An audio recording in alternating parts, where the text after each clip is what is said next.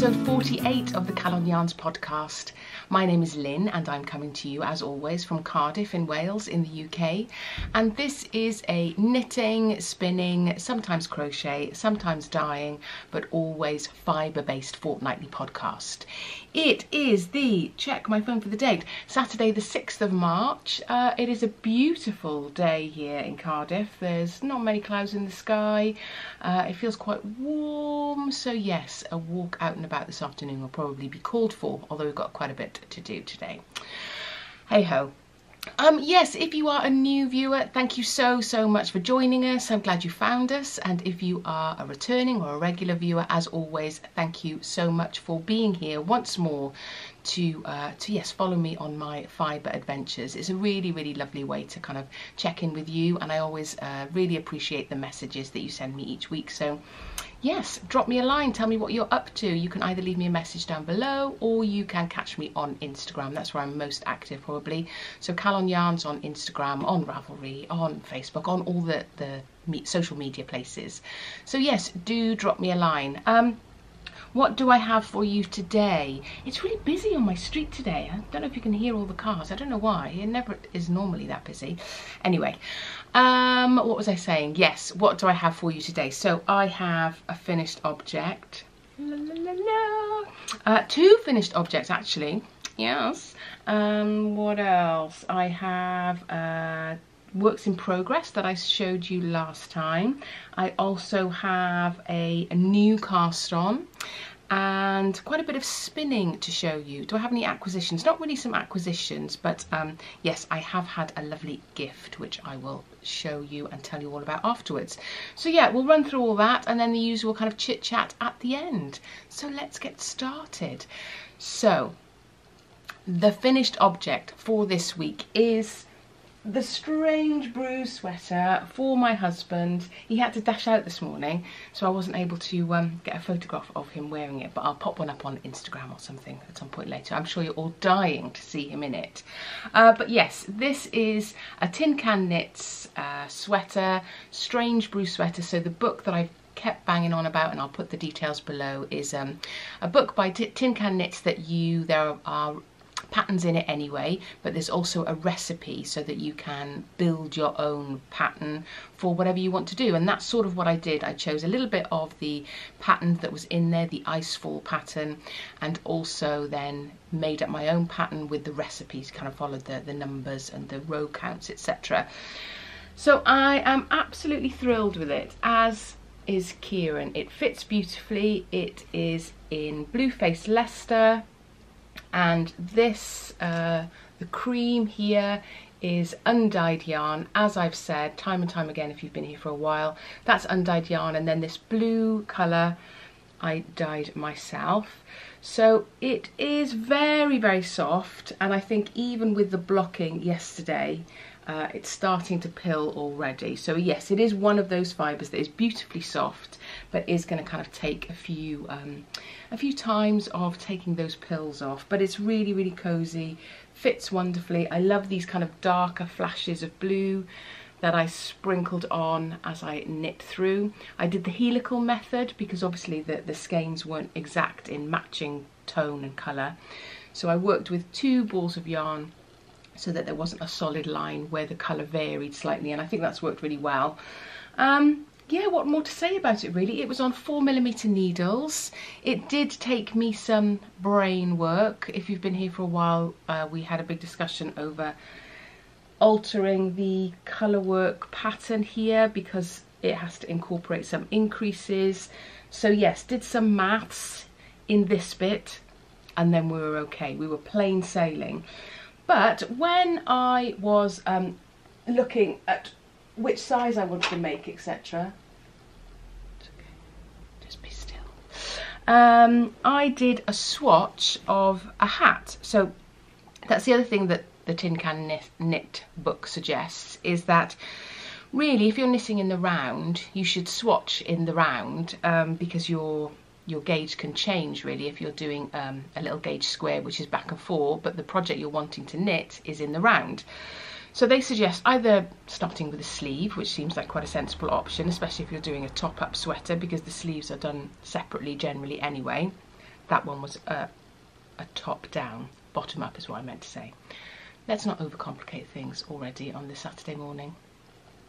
So you can either do a sleeve or you can do a hat or a cowl maybe. So that's what I did. My swatch was the beginnings of a hat. So once I knew I had the gauge and the gauge was fine, I kind of left off that because I wasn't entirely sure that I would have enough yarn for the jumper. As it is, I got loads left, so I'm very happy with that. So there's a whole ball and a half, 2 balls here that I didn't even cut off. They're still kind of attached to the project, but I didn't go any further thinking that I may need to use them at a later date. But I didn't, and I think I've also got at least a ball of the cream and a ball and a half maybe of the blue still. So that is it. Hat, he's gonna have gloves, it'll be chunky socks. I mean, yeah, talk about the boy in blue. So now I can continue this hat just in time for the spring and summer. So he can be all matchy-matchy, so that's exciting, isn't it? So yes, I'm very, very pleased. A really good idea of swatching in the round, because swatching in the round when you know, just for the sake of it, is quite soul destroying, isn't it? But swatching in the round when you're actually making something is quite a good idea. I'm just looking down here because I think one of the backs of my pins has fallen off. Oh no. Don't know, look at that later. Anyway, so yes, that I will now carry on with. Now I know that I've got everything I need for the jumper. So that's my one finished object. My second finished object is a cowl. So last week I showed you my first ever hand spun, which was incredibly uneven, thick and thin, etc. But I thought, well, I want to do something with it. So I had toyed with the idea of making some socks, some nice chunky socks, but I thought it's so uneven that might be uncomfortable at the bottom of your foot, etc. Certainly not to be able to wear in shoes or boots or whatever. So I thought, no, I'll make a cowl. So that is what I did, and I am really pleased with it. So this is a cowl for Kieran, my husband. So yeah, he's properly decked out for the winter, which is hopefully quite a while away. But yeah, and I thought it was so uneven, this spin, and the reason I wanted to use it was to kind of go, well, actually, can you make pretty much anything out of your spinning? And if you're a new spinner, sometimes I think we get a bit disheartened and think, oh, it doesn't look even, I'm not going to be able to use it as anything, I'll just put it in the compost and forget about it. But actually, you know, it's sort of, yes, there are thicker bits and thinner bits, you know, here, but once it was blocked, they sort of calm down, and it's so cozy. So it looks like it was meant to be, that like the yarn is actually supposed to be like that. So I think it's just nice to be able to use everything you make, no matter how much you think it's ugly or not right or not perfect. It still makes a lovely thing to keep someone you love warm, so that's a good thing. When Kieran said, I don't know if your loved ones say this, but I was knitting away, and he said, what are you knitting now? Like there's ever going to be an end to what I'm knitting now. Like once that one thing is done, then the knitting is done. So that was really weird to begin with. Like, well, I'm knitting something else. So I said, oh, actually, I'm knitting you a cowl. And he said, oh, I never thought I'd own a cowl. And I thought that was the most brilliant way of not going, what do I want a cowl for? Or I don't want a cowl, I don't like cowls, or what's a cowl? Or it was the pause before the very generous, I didn't think I'd ever own a cowl, which kind of turned it into something that was so unattainable for him, maybe, that you know, he kind of had kept himself awake in the evenings thinking, I don't think I'll ever own a cowl. And yet here it was, his lovely wife making him a cowl. So yeah, that just made me laugh and laugh. Yeah, he never thought he'd own a cowl. So with no hint of negativity, just wonderment. So yes, that is his wondrous cowl, ready for winter, to go with his jumper and his matching hat. If he ever wears it all together, I will be sure to post a photograph. Yeah, so that's my other finished object, and I've clearly been on a bit of a cowl kick at the moment because I have another cowl on the needles. And I'm rubbish. In Wales, our national dish is cowl, which is like a stew, a lamb kind of stew. I'm vegetarian, I don't eat the lamb bit, but I always make veggie ones. Anyway, I can never quite remember which way round they're spelt, whether the cowl is with an A for the soup and an O for the neck, or anyway, at least it sounds the same, so I don't have to show my my ignorance on A's and O's. Anyway, so this is the Arboretum Cowl by Campfire Knitting, and this is done from my hand spun. I'm not sure if you can see that because I can't see you, but oh wow, am I loving this pattern. I'm loving the fibre, it's just all going on. It is so soft. So this is John Arbon Textiles Buddy Bar, and those flashes of copper that you can see there are pretty true. And this is another early days spinning. This is from the Fibre Hut, and this is alpaca, silk and merino, I think. And this one, I'd managed to spin it so thinly, so I'm holding two strands together. I'm not sure if it's going to focus. This is two strands together and they're both 2-ply. So I don't know, I thought I was, I don't know, Sleeping Beauty or something. Like, had spun it so thinly that I've had to double it up in terms of holding two strands together to match this one.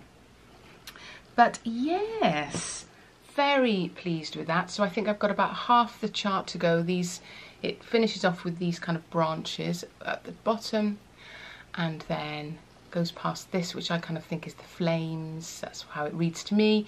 Then back to the branches at the top, and Bob's your uncle, all finished. So that I can't wait for next winter to wear. But yeah, the texture is very, very cozy. So I hope we get a cold winter, so you know we can be all snuggled up, etc. So yeah, that's on a 3.75, I think it is. And it's a free pattern. It's a free pattern on Ravelry, so have a little look. I think she's now a yarn dyer as well. I just had a quick flick through her profile on Instagram. But she's got a few patterns on Ravelry, so worth a look if you can head over to Ravelry. So yes, those are the works in progress, I think. Not a great deal. I got quite a few bits off the needles these last couple of weeks. And it was quite nice to do something that wasn't sweaters, wasn't big projects. It's been a real needle cleanser, palette cleanser, whatever you want to call it, to do something that's quite small, quite short in terms of time commitment, and has used up stuff. Yeah, they both used up hand spun, so yeah, it's been nice to do smaller projects. But then of course you get the itch for a sweater, so that's my new cast on.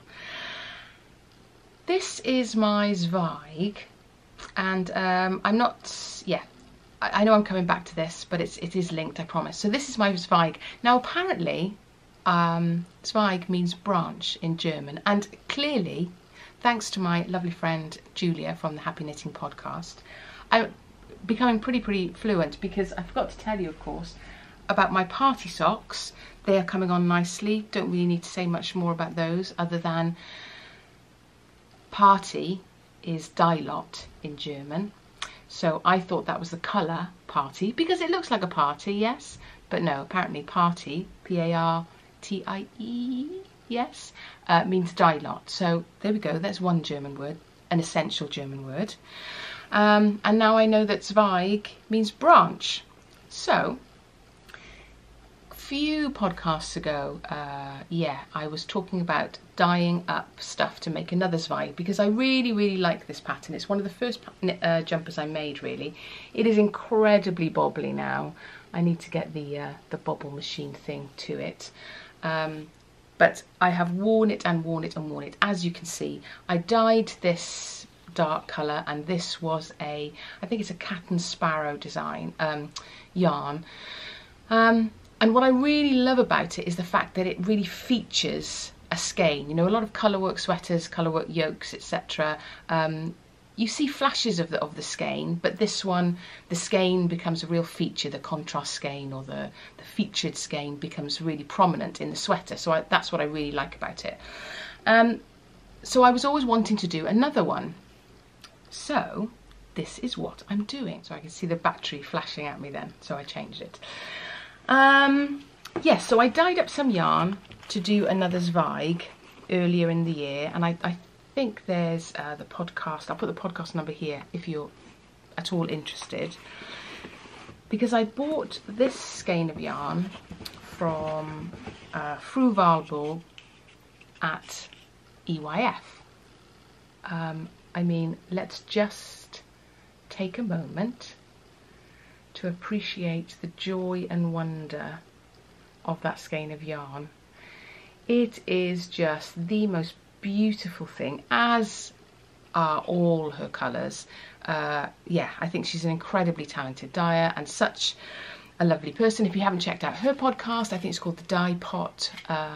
Yeah, go and check that out, but very fun, very lovely. So this is called Borderline by Fru Valborg. That's her logo, and this is her logo, I think, when she vends out of Stephen and Penelope in Amsterdam. Her personal logo for the company is slightly different to this, but the name obviously is the same. So I wanted something, the feature, this to be the feature of the Zweig, and then I dyed up some really juicy green, spring green. It's a little bit darker than that maybe. Yes, to kind of balance that out. So it's going to be really bright, really cheerful. Don't really know what's going on with me. I'm generally greys, blues, but just loved that juiciness of the green that I thought then would allow that skein to really pop. So yes, I cast it on yesterday, and that's as far as I've got, because I cast on 144 stitches as it said, and then I did my increases, did a couple of rows, did another couple of increases, and then thought, oh, and it tells you the stitch count as you go along, so I thought I'll just have a quick check that I'm on the right stitch count. Way off. Did some maths, thought no, that should have increased. I couldn't work it out where I'd gone wrong. It wasn't 144 stitches to cast on, it was 112. Where had I got 144 from? Do you do that where you kind of read something and then you turn away and something else goes into your head completely? So yeah, so that was a drama. So then I thought, oh, I wasn't quite sure of the fabric, so I then did a gauge swatch. So yeah, after I'd cast on and knit about 2 inches, I then went back and thought, no, this is just a mess. I need to start again, do a proper gauge swatch. So I did that. Needle size, gauge swatch, I'm not sure about the fabric. I think the difference is this is merino singles and this is high twist merino, and I think I've used the same needle size on both sweaters, but I think the difference is the singles, they're sort of a bit more generous, they sort of puff out a little bit more, they kind of, you know, hang with their stitch buddies, so they kind of fill the gaps a little bit more, whereas the high twist merino is kind of still very soft, beautifully soft, but it's a bit more structured maybe, and so it kind of sticks to its own lane, sticks to its own stitch. So the fabric seems to be a little bit more open than this was, but we'll see. Not ripping it back again, even though that would like take me about 3 minutes, but yeah. So we're off once more, excuse me, with the Zweig by Caitlin Hunter. So I'll put the link to the patterns, etc. below. But yes, I've been planning this one for quite some time. Oh, actually, and this is a bit of news. So I got me a new Hide and Hammer bag because I love Hide and Hammer bags. As you can see, they are my favourite bags. They fit a sweater beautifully. They travel really well. Yeah, they stand up really stiff and straight. I really like them. but I saw that she was selling some off for pretty much half price, because these were just fabrics that she was practicing with, or playing with, experimenting with, and I managed to bag one quickly. She only had a few, so I'm very, very pleased with that. Yeah, so pleased to have started that Zweig, because I do wear this a lot, as you can see. Projects, I think that's it for on the needles, really. Yeah, only my party socks in terms of sock knitting. I think I'm going to have a look through my 52 weeks of socks and maybe choose another pattern from there, because otherwise I've only done one from there. That's bad. That's bad. So I need to find another one to do. And whilst I was finding that that load of yarn for the Zweig, I found some other bits of yarn. So, but we won't talk about that. Yes. So spinning. What have I been up to in terms of spinning? I have been ticking away on my John Arbon Textiles Yarnadelic in Black Gold of the Sun, which is a sweater spin. I've got 2 bobbins like this. I've already done 2 skeins. I'm not sure how even it is in terms of the bobbins matching, the skeins matching when I apply them together, but that's okay. We'll see where we get to. Although I did have a fantastic tip from Tracy, hi Tracy if you're watching, who said that it's always a good idea to hang on and keep your spin on the bobbins if you're 2-plying until you've done the whole sweater quantity. Not enough bobbins, but get in there, and then you can kind of match the bobbins up. So if one's a little bit thicker and one's a little bit thinner, then you can partner them up to make the 2-ply, so that hopefully your 2-plies are more evenly balanced, which I thought was a great idea. I just need to get some more bobbins. Yes, so that is ticking away nicely. I am also with a couple of my spinning friends, Carol and Becky from Back to Blighty podcast. We're hoping to spin and knit the Sneffeld shawl, which I think means snowfall in Danish or Swedish. Look, I'm like multilingual, I mean seriously, by Fibre Tales. So we're all kind of choosing different fibres, etc. So I'm lagging behind Becky, who is super speedy spinner. So I've done a little bit of an experiment with my Jacob fleece, my Jacob fibre. So this is from the Fibre Hut. And I've been trying to, I've got some white Jacobs, I think I showed you last time, some black, and then some grey Norwegian fibre. So I want to do it in natural shades. But I was aware that I was worried that if I spun it with too much twist, it would become itchy. And obviously it's going to be around my neck. So I wanted to use as little twist as possible, yet obviously still hold together. So this is 2-ply, and I have, soaked it, and it's puffed up beautifully. It is so light, it is unbelievable.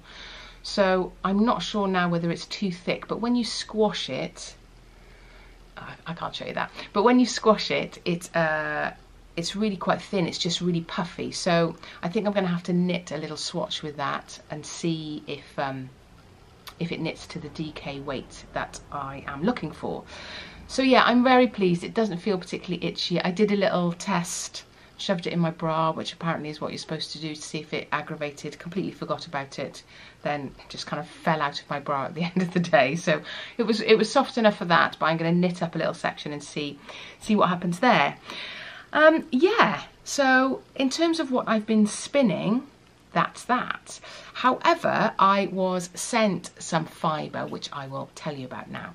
If you have been with me for a while, you will know that I learned to spin at the Fibre Hut in Evesham with the lovely Gay and her husband David. I went up there for the day with my friend Carol, and it was wonderful. We spent the morning spinning, and then in the afternoon we did some weaving, and I bought my wheel from her. They put it together, got it all sorted, etc. And so when I learned to spin, I learned to spin on my wheel, which was her advice and was absolutely brilliant advice. So since then I have bought loads of fibre from her, and it is always beautifully prepared. And in her shop, you must go if you can, once everything's back open, go and have a look. There's like a corridor of merino colours, all the different colours in little boxes, merino tops, so you can kind of take as much as you need. It's like a sweet shop for spinners. And then, you know, another corridor or wall of Corriedale and what else? I can't even think of anything else. Jacob and Shetland and Gotland, and all these beautiful, beautiful fibres that are so beautifully prepared. And they also combine their own colours and create bats and plaits, etc. So yes, it's a fibre heaven. And I also recently bought my blending board from her, which again has been a great opportunity to kind of put colours and fibres together, experiment a little bit more and make some rolags. Anyway, long story short, so she got in touch with me a couple of weeks ago and said that they were adding some new colours to their fusion range. So their fusion range is their range of fibres that they blend together themselves to create different, what's the word, combinations, different colours, etc. So yeah, so they had a new range and some new colours. Could she send me a couple of bits of fibre for me to have a look at and tell you about on the podcast? So there's my disclaimer. I have been sent two tops, I guess you'd call them, from two of those different ranges to share with you. So yes, I have been gifted those. But oh, what a joy. So yes, when she asked me if she could send them to me, didn't take me long to say yes, yes please, that would be lovely. And she said, oh, go and have a look on the website, see what colour you'd like. Well, that was the drama, is trying to explore all the beautiful colours and choose something that my favourite, and that was impossible. Anyway, so the two ranges that she has, and I've got my notes of contents here. So the Whisper range is a range that they had already, but they have created some new colours for it. So this is the Fibre Hut logo. Can you see that? And this is the Whisper range. So this is Fibre Hut Fusion range in the Whisper, and this is the shade Dew.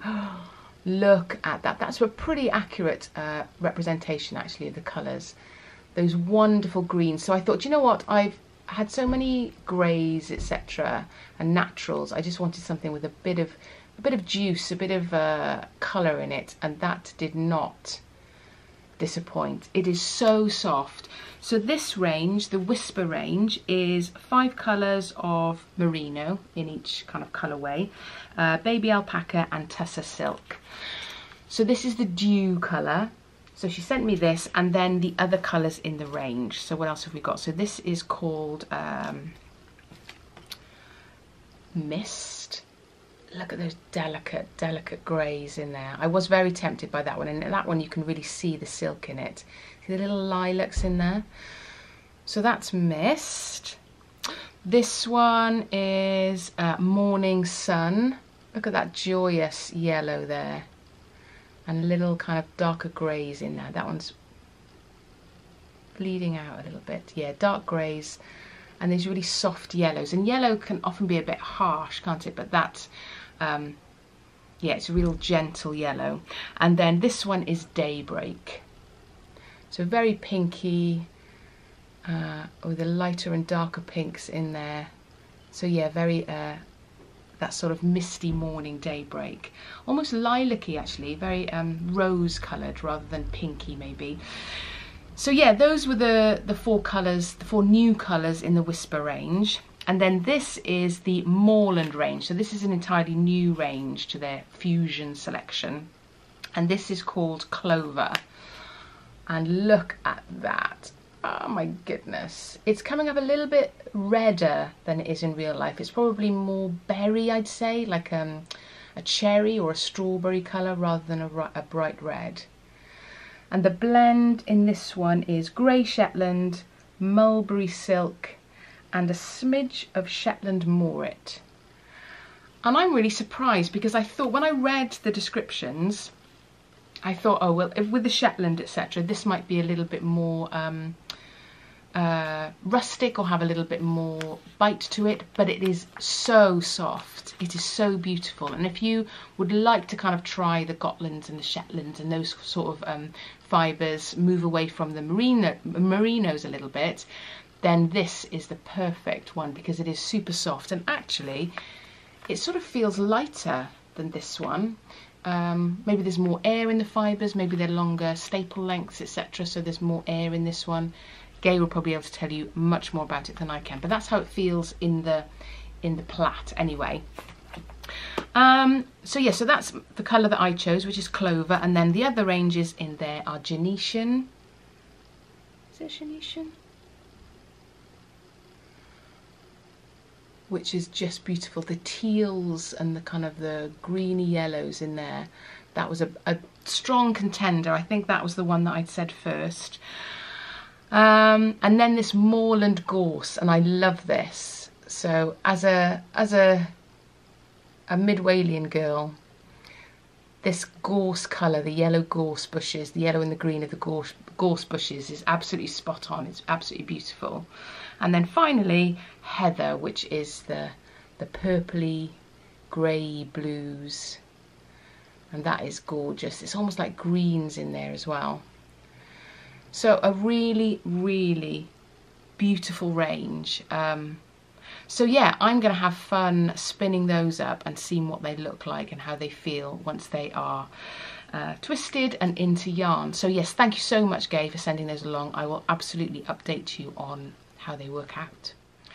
So some spinning fun to be had there, so I will keep you posted. But yes, if you are looking for some beautiful fibre blends and you want to experiment a little bit more, then certainly check out the Fibre Hut, and I'll put the links etc below, as I generally do anyway. Yeah, so that's probably all the kind of spinning-y, knitting-y content for now. So if you are leaving us here, then thank you so much for coming along. I hope you are keeping well with your projects and you're keeping busy. But if you are staying, what have I been up to? So yes, I think last time I spoke to you, we were just about to go into production week for our third year show in university. And yes, that went really well. It was fantastic. We had viewers from all over the globe, which was just brilliant for the students. And actually, I know we had to do a digital production, which is not ideal for a practical course. But I think they realised the benefits in the end, because so many other members of their family and friends, etc., could see the show that they wouldn't have been able to ordinarily.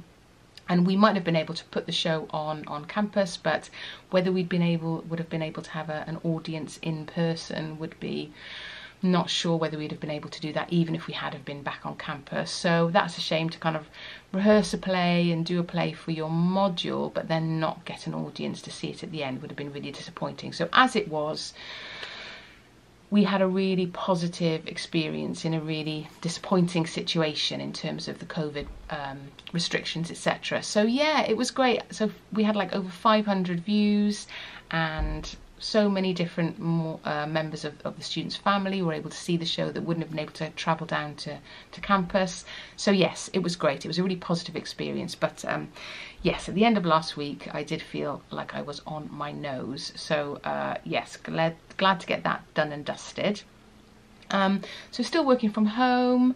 We are still in lockdown here in Wales. Maybe next Friday, I believe, there might be some movement on the possibilities of being not in such a tight lockdown and maybe being able to travel locally. I think that's going to be the next phase, and hopefully that phase happens on Friday, but we'll see what the numbers say, see what happens. In terms of the kitchen, we are so close. We are so close. If you've been here for a while, you're like me thinking, just why is it taking so long? I don't know. I don't know why. But we're nearly there. Hopefully we'll have the dishwasher and the washing machine and a sink. Washing dishes in a sink or in a dishwasher rather than the bath. That's exciting. So yeah, hopefully we'll have that side of the kitchen done by Friday. It would be great if the other side with the cooker was done as well by Friday, but I dare not hope because I think that will just lead me to disappointment and rack and ruin. So the lights still need to be done, all that stuff needs to be done, but if we could just be able to use, see, it's so busy here, but if we could just be able to cook and to wash dishes, then I would be a happy, happy lady. Yeah, what else?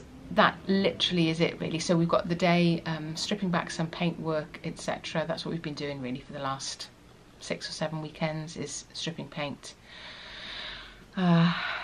putting Danish oil on woodwork, those kind of bits and bobs, because you can't really do it in the week because there's so much dust and busyness here that we have to kind of wait for the builders to go to do those little bits and bobs around the edges.